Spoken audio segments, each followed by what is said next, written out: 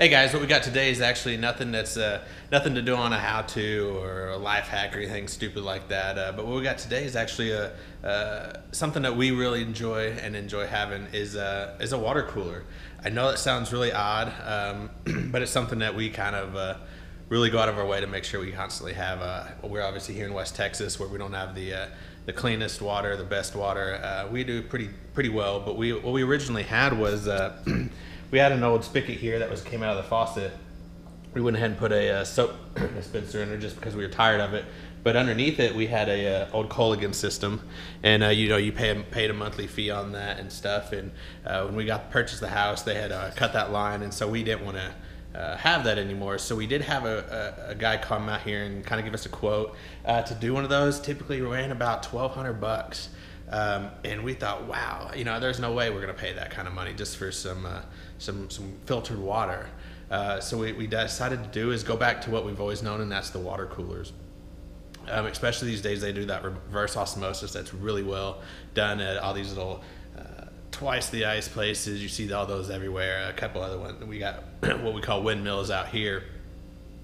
And when we had the water guy come out here, not only did it cost $1,200, but it was 200 some odd bucks to constantly have them come out here once a year or so to change these filters and do this. Each filter had its own little lifespan, and we just didn't really want to deal with that. We thought we're filling up 5-gallon water jugs for $1. And so when he was actually out here, he ran and had his little water meters, and what it did is it calculate the hard solids and all the heavy metals that are in there. And what he found out was that our faucet water that came out of that faucet actually came in at it was about 347, if I recall, give or take, parts per million is everything that I remember them talking about, and that seemed pretty high. But he said that's pretty average. A lot of stuff out here in West Texas, we've heard in 600-700s, and this is the stuff that you don't want in your body. I'm not one of those that constantly has to drink out of a bottle of water or anything like that, but I do enjoy having some clean water. So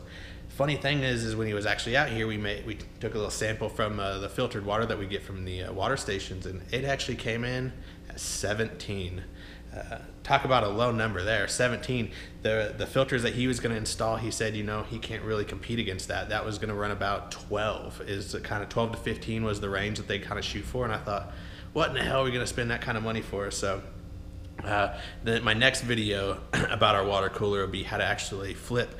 We used to have a top loader, and I tell you what, we got tired of making a mess. Of course, I was too cheap to always go out and buy one of the stupid caps that they do have some caps that screw on or pop on there that'll allow you to flip it upside down and not spill any water anywhere. But we'll have a fun little life hack if you're cheap like me, and we'll show you how to flip it and not make too much of a mess. That'll be a video for another day though.